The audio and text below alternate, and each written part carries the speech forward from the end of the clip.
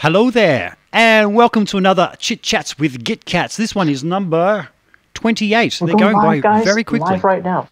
Oh, and I can hear Thomas talking in my headphones. So I'm going to throw straight over to my guest, Mr. Thomas McRocklin. Hey, Thomas. Hello, look at me. I'm still putting the link on my swipe up on Instagram. So I'm like, Well, that's morning. perfectly fine. Not so morning for you, right? That's right. It's 10 to 8 in the PM over here, and that's fine by me. That's some difference. Yeah, it's like, 10 to 11 in the morning. So I'm just getting like started. I've only had one cup of tea. I haven't even had a coffee yet. So, yeah, I had a pretty late one last night as well. So. Oh, did you? What have you been if I working? fall off the chair, just shout a little bit in my ear, okay? No worries at all. So you're just getting all your social media stuff out there. Yep. I'll give you a second. And then I'm good to go, man. Yeah. Can't Hit wait. that paste button, mate. I'm going to make myself comfortable. I'm going to get all cross-legged, ready to talk. I have a habit of doing that when I'm sitting mixing, and I'm sure it's probably really bad for our circulation, but when I'm sitting in my studio chair, I'm sitting in it cross-legged all the time for hours, and I'm thinking this can't be good, but it's the most comfortable way for me to sit and mix. Totally. Well, you're actually seeing this view of me from my iMac, which I don't normally share with people, but I'm sitting in my pajama pants, mate. I got my little whiteboard, my little controller. As well, so got to keep the comfort level high, right? That's the thing. Totally. I think that's the key. And as I was saying to you before, mate, I've just found my comfort zone with doing these, and it's actually come about by going in unprepared and just whatever comes out. Yeah, I think just sometimes the funniest stories and just directions take place when it's unscripted, right? And Absolutely. I've done a few kind of different types of interviews and seen different approaches from different people, and it's always probably a little bit more fun when there's a little bit of that kind of fly by the seat of your pants thing going on. Absolutely. I was talking to Jennifer Batten a couple of days ago, and nice. she had a dog on her lap, and it decided to do a big jump and took out the power cord and just ripped her whole laptop off its where it was sitting and just wiped it out. I didn't freak out. It was just that's the danger of live, isn't it? Yeah, that's it. Exactly, man. Yeah, it's something at some point. It's one of those things. For my setup right now, it's huge. I've got my amp set up over there, my pedal board's over there, my main computer's over there, and that feeds into another audio interface into here, which goes into the MacBook, and then the cams are coming in on different capture cards. Because we obviously want to have things like happy dancing on the screen, right? Well, hang on, let me go to that so you can just do that again, mate. I had it on a split screen. We didn't quite see that. Oh, just whatever. Whatever, got to have the horns and stuff, Cool. But there's just so much going on, so it's kind of inevitable. It's something, it's going to go wrong at some point. And there we go. That is me done. So there we go. Hopefully people will find us. You're all over the Instagram thing, aren't you? Is that what you were posting to just then? Yeah, I was just putting the swipe up on Instagram. I love Instagram. The thing is with Instagram is it was the platform that suited me the most, because to jump right into my guitar playing history, I played a huge amount when I was a kid, did loads of touring and TV stuff, and just did a lot. And then I fell out of all of that, kind of by the time I was 17 or 18, I'd stopped playing guitar. So many years later, I started getting back into guitar, and Instagram was such a I didn't want to sit down and make a 45-minute long YouTube video. I wanted to just post these quick lick videos as I was practicing working out. So it just kind of went in hand with my routine at the time when I was practicing for hours. I'd stumble on a lick. I was okay, that's a cool lick. I'll do a quick snap of that. And then I kind of got a little bit obsessed with the whole thing and start getting into video editing and doing all these kind of more crazy camera moves on camera, which kind of started off a sort of new Instagram genre, I guess. That looked really cool. That looks really cool. I have seen that.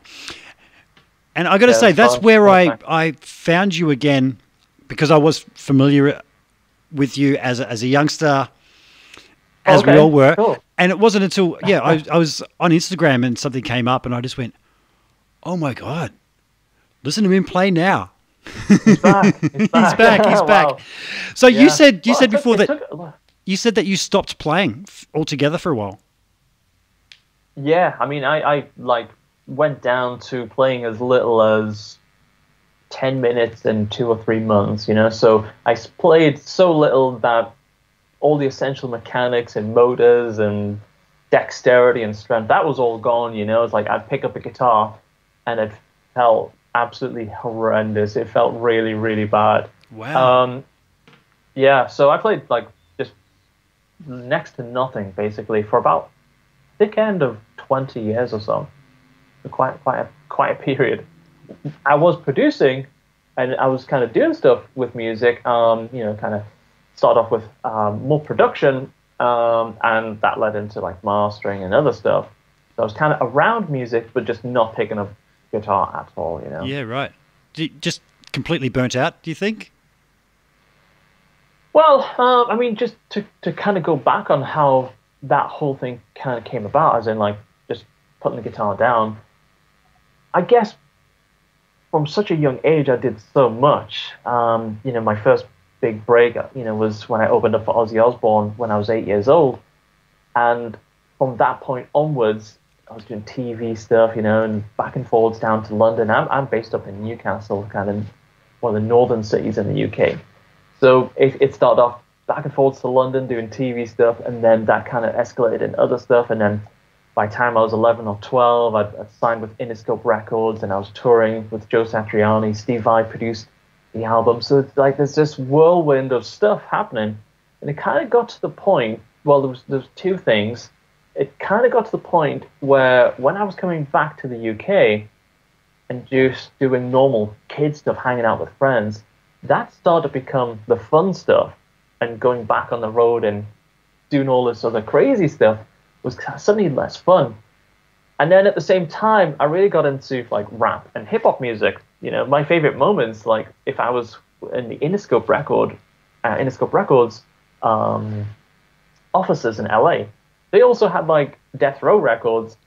So I would always get much more of a buzz by seeing one of my favorite rappers in the building compared to like, oh, because that was my, by the time I was like 13, 14, I wasn't really listening to any guitar music anymore. Very, very little. I was mostly listening to like rap and hip hop.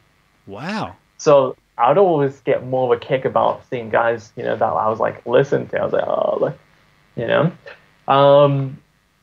So to kind of summarize on that, basically, by the time I was like 16, 17, I'd got my first sampler. Mm-hmm. And once I had that Akai sampler and then a Korg workstation, that was it. It was like overnight, the guitar became secondary, and then it got pushed to the back. And back then, we're talking like early to mid 90s then, at this point, there was no real cool way of integrating guitars with electronic music. It was like a complete hack around it. You could maybe record guitar into a sampler as a loop, but it wasn't like a natural thing. Now we have, I use Ableton. So it's like, you want a guitar? Okay, no problem. Let's get this guitar tone.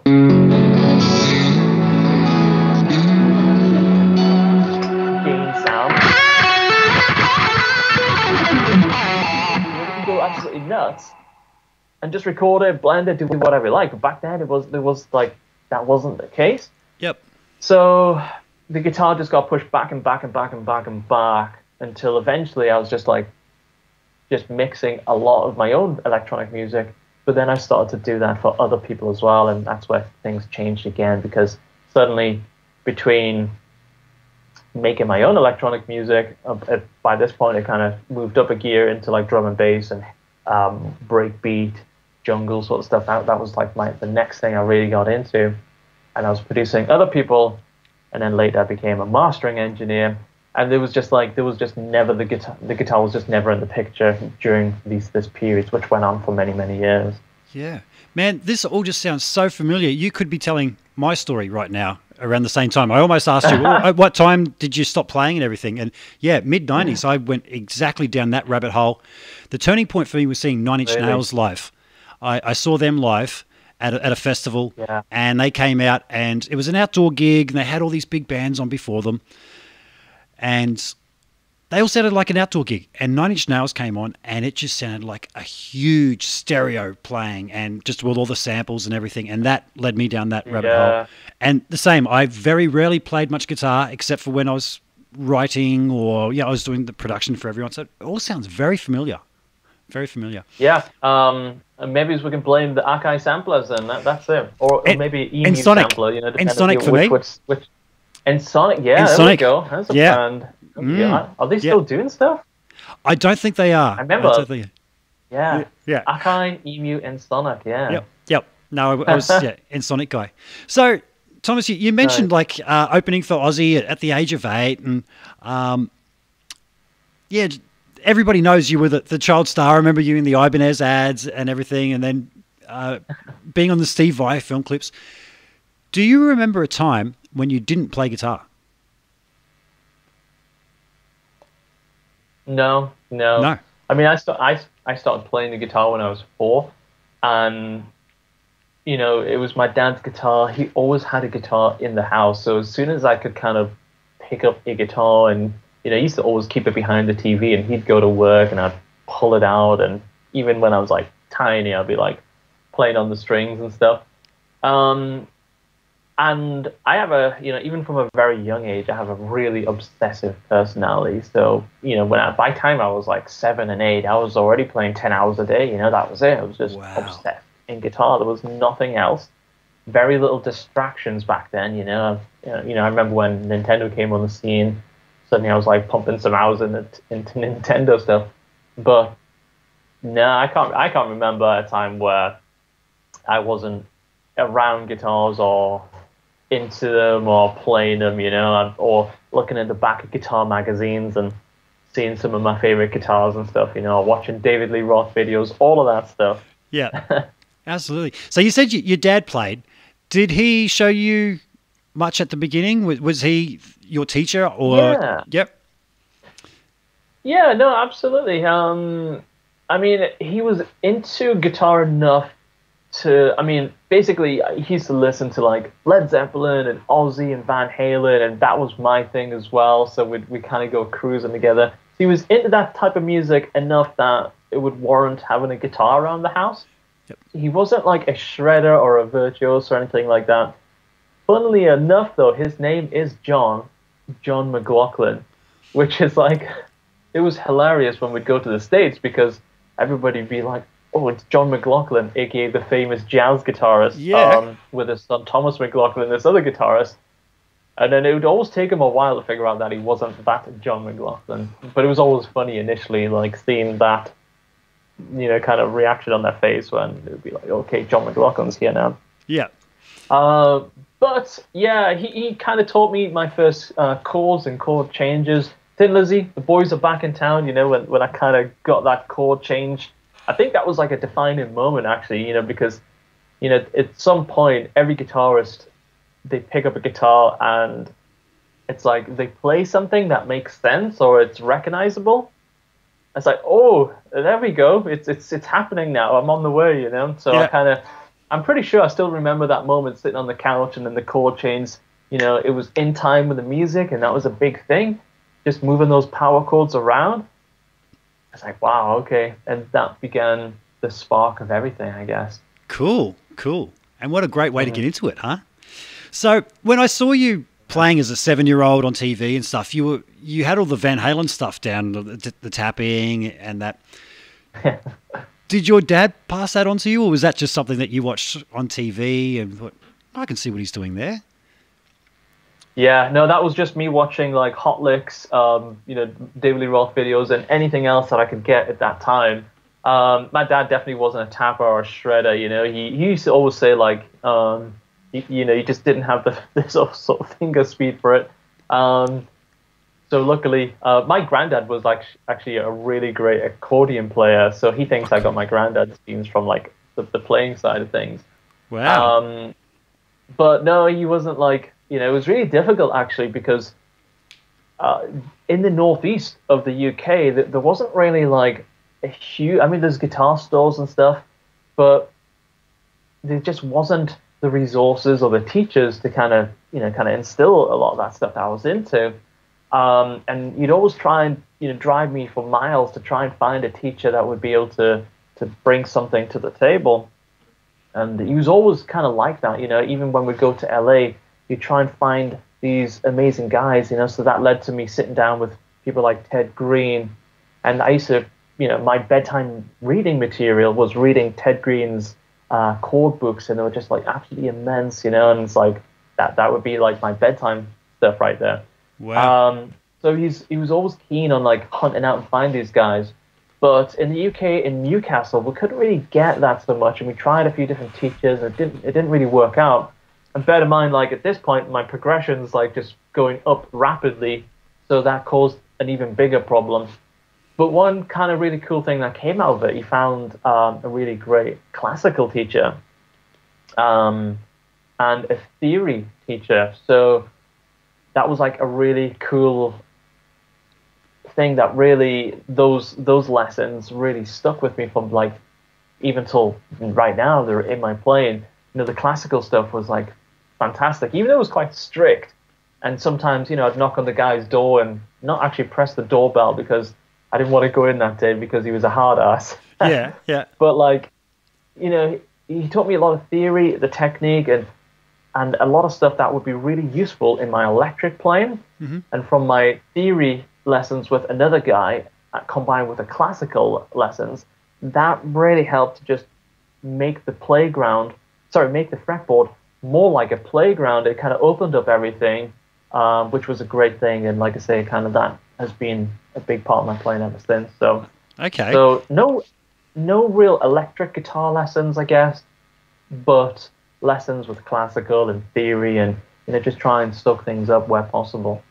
Did you start out on a full-size guitar, or did you have something smaller that you could play on? Mm-hmm.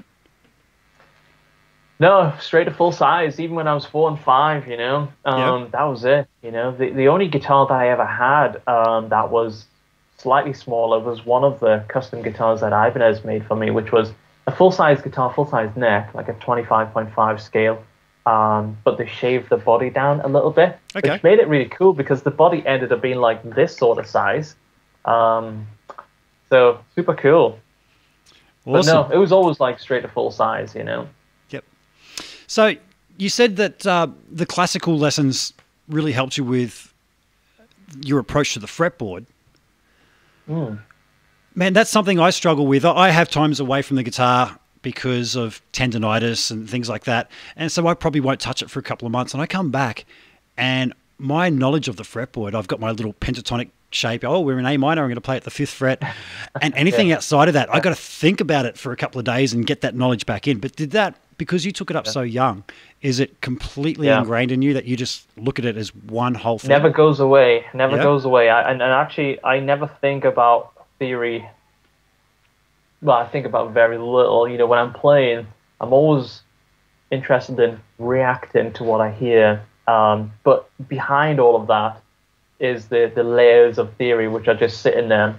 So a lot of people might have a thinking process, like they hear a chord and they go, okay, I'm going to go for some Mixolydian type of sounds. And it's just like this layers of thinking that you just want to remove, because for me, I always loved jamming and improvising. And that was like probably one of my greatest skills. The fact that even though that I was like a little dude, I could go on a lot of stages and just jam with people. So even when we had like, the Jason Becker benefit concert, I was playing with Zach Wilde and Steve Luthica and myself and a couple others, and we had this like massive jam session. And it was like totally a comfortable thing where some people, they kind of crumble in a jam situation and they are fantastic at kind of repetition type playing. Mm-hmm. But so for me, it's kind of, I just don't have that issue, thankfully. And but I loved passing that stuff on, so recently we put a lesson out on my school, how to unlocking the fretboard, and the feedback on that has been like absolutely crazy. Like we get so many messages and emails about that particular lesson. Wow. It's unreal. So Love it. you said starting off that young and being able to pick up things. I hear that it's a lot easier to develop perfect pitch at a young age. Do you have perfect pitch? Do you have note recognition? Like, can you go, oh yeah, it's an A? Yeah, so, I mean, what I would actually practice quite a lot, because I hear the notes before I play them, and now probably a lot of that is because you play that much, you know exactly how it's going to sound. But for example, if I hear like an E or a G sharp, one thing I could do is, like, maybe a lot of people can do this. I don't think it's anything special.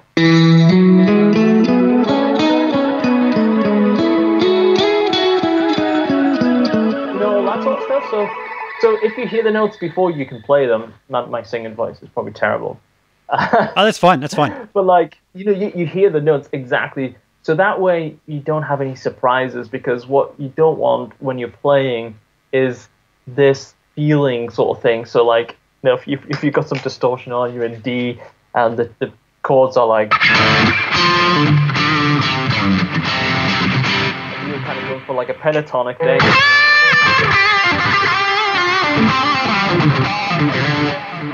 What you don't really want to do is like have this situation where you're like going, okay, is this going to be a good note right here? You're kind of feeling around and moving it around and stuff. Yep. So you just want to have like the confidence that you're going to deliver something and you know exactly how it's going to sound the split second before you play it.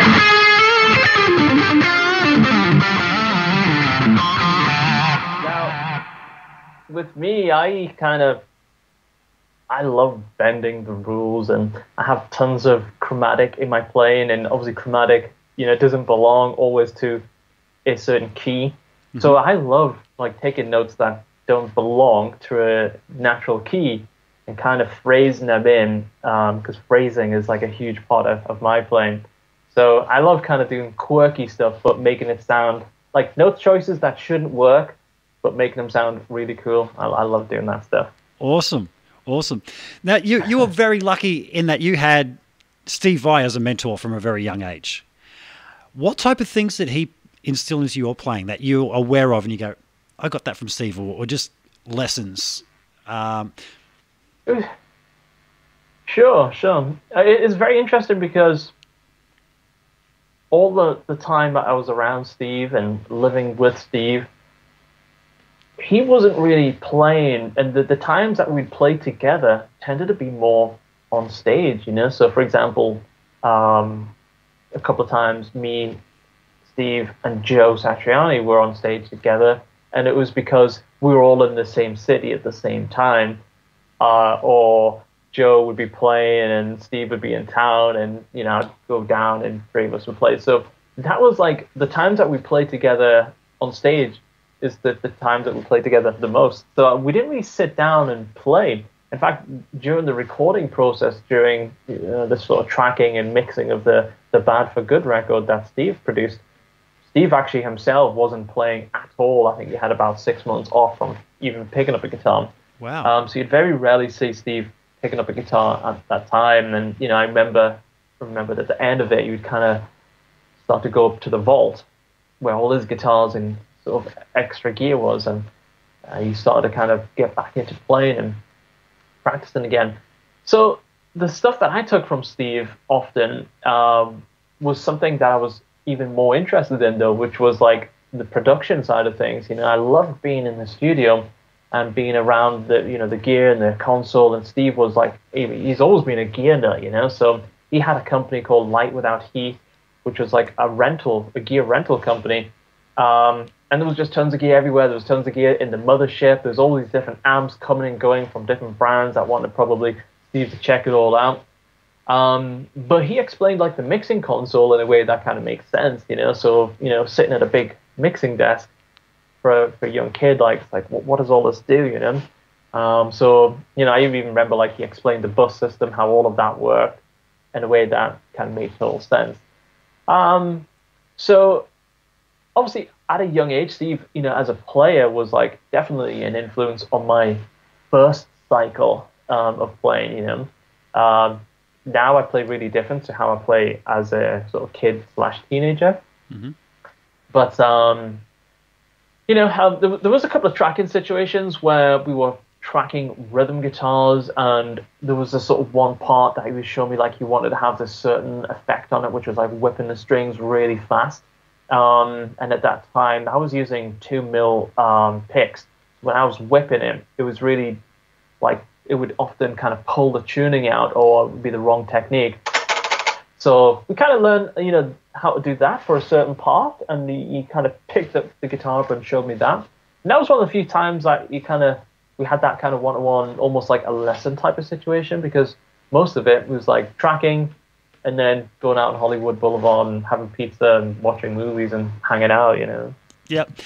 One thing that I did notice, it was a few years ago, I stumbled on the TrueFire website, and there was about 5 hours of instruction from Steve on there. And I paid to watch that. And a friend of mine sat in on that. And he didn't, at the start, he said, if you're here to learn about scales and all that kind of thing, there's a million people that can teach that better than I can. If you come here to learn more about the mindset and the philosophy, then stick around, let's talk. Yeah. And that's one thing I've noticed just from his live streams recently as well. He's all about that, the mindset of things, the zen of it all. Is that Absolutely. What you picked up from him as well? A lot of that stuff? Yeah, I think we're probably very similar in that way. Obviously, he went through, you know, things like working with Zappa, and there would have been a ton of theory, and just he's handed stuff on paper, and you'd have to recite it and learn it and play it exactly, you know. So he obviously had that upbringing, that he had lots and lots of theory installed. But I think ultimately he's probably similar to me in that sense that we don't think of it too much at the forefront. We kind of play on reaction and emotion and approach, phrasing and stuff. So I guess in that sense, we're probably quite similar. You know, I'm much more interested in a great vibe of a solo and something that resolves really nicely than something that is perfect and has tons of, you know, flashy techniques in it. It's great to pull on those things, but it's much cooler to have like a solo that's just phrased wonderfully, and it just like it speaks a lot, you know. And with my band, McRocklin and Hutch, because we don't really have a vocalist. We have some tracks that feature vocals, but predominantly it's instrumental music. So the guitars in that role have to take on like a vocal like delivery. So it's really super important that it doesn't turn into like 3-4 minute shred tracks, which it could easily be. And it's like you listen to it and everything kind of has lines and questions and answers, and it's just more melodic. And then obviously we have those big flashy moments where everything goes crazy, but for the most part you can put it on your car and just cruise to it, you know. yeah I think that really sets apart. I did buy your solo album, forgive me for not remembering the name of it, about 2 years ago or something. I think it came out. New Beginnings. New Beginnings. Yep. And yeah, I just had that on high rotation for a while. I loved it. And then I saw you start to put out a few little flashy promos for the McRocklin and Hutch. McRocklin and Hutch, sorry. And what struck me about that straight away was the 80s vibe and the synth bass type of thing, which is, I love that, that quantized kind of sound. And so explain the McRocklin and Hutch. Who is Hutch in that situation? Is he the synth guy? Or Yeah, for sure. So McRocklin and Hutch, I mean, we started doing stuff a couple of years ago now. Hutch, Tim Hutchinson, is somebody that I used to master his tracks for.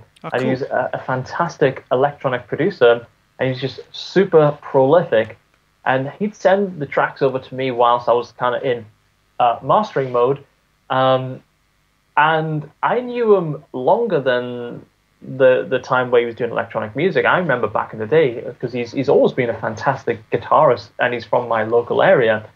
So we would cross paths like over the years, you know, in different studios, you know, different settings, and you know, we've known each other for a long time. and he's known what I've been doing, and he's sending tracks over, but we've just never until recently kind of got together and put something to fruition. So he kind of got into synthwave about the same time as me, I guess. And a year or so ago, I did a track with Gunship, who were one of my favorite synthwave bands, and I really love their stuff. And I was lucky enough to do a solo on one of their tracks, and it turned out great. And it was just so much fun as a genre, because we really pull heavily from the 80s vibe, and that's where me and Tim were like really listening to like all of the 80s shred players, but also that sort of synth side of things as well. So it's been really fun to kind of put that together, and we've already kind of sort of dancing in around different subgenres, and the last couple of tracks have been a little bit heavier and a little bit more riff based, but we're still kind of continue to keep that 80s retro theme. So I think because me and Tim were like a similar age, and we've both kind of we have such fond memories of that era. So to kind of draw on that, and it just so happens to be a great genre for like shredding over. It's just been a lot of fun, and the reactions to the tracks have been great. And now also because Tim typically has been doing the music side of things, and then he sends it over to me, and I put my guitar side of things down and finish off on the production and mastering, and then we kind of go back and forth like that. Because Tim's also an awesome shredder, now we're bringing Tim into the sort of shred scene as well. So I think, obviously there's no gigs right now. It's like maybe we can do online gigs. But we not so long ago, we toured with Dragon Force. And, it was a great experience, and we learned a lot. And we weren't even at this stage thinking about doing touring and gigging and stuff, but we got asked to do the tour, and it was just like, it turned out to be like really, really cool. But we kind of just had the best part about it was like all of the stuff that we learned that we'd like to do in the future. So just doing like extra fun things, bringing Tim onto the shred, I could throw my guitar through him and do all this kind of fun stuff. So on the sort of back of that kind of led to the kind of future version of McRocklin Hutch, which is starting to come through now with tracks like Italian Disco and Black Line, which are much more aggressive, and they feature more and more guitars. But again, it's not like a shred fest. It's just fun stuff that you can listen in the car and have fun with it, But yeah, so me and Tim, we're still working together. We've got a bunch of tracks in the pipeline. We just finished off another one over the last day or so, and yeah, it's a lot of fun, man. Nice. It's good to find somebody like that that you can work with then, huh? And just have such cool music come out. Yeah. So yeah, you mentioned the whole shred thing. And one thing that really impresses me about you is there's a million guys out there that can shred, and most of them cannot compose a decent melody to save their life because they've spent so much time woodshedding that stuff that they forget the stuff that matters. Yet you, from what I hear in your playing, will play beautiful melodies with that, what I like to call liquid in between that joins it. It's like, and it's very reminiscent of string lines from back in the 70s and 80s TV shows, I think, all those. I was just going to go there, but now I'm going to go. Cool. In terms of melodic players, who are some of the influences that have really put that into your head? Yeah, it's really interesting because, like, I used to love guys like Django Reinhardt, Chet Atkins, Danny Gatton, and I obviously listened to Satriani, Steve Vai, Randy Rhoads. Those were my three guys until I hit like 9 or 10, and by the time we started going to the US and cruising around in the car with my dad in the US, then we started listening to like Danny Gatton and all these other Roy Buchanans and all these different guys like that, more blues stuff, some more jazzy sort of stuff, and then I would listen to some classical stuff between that. So I guess a lot of that stuff, from a melodic point of view,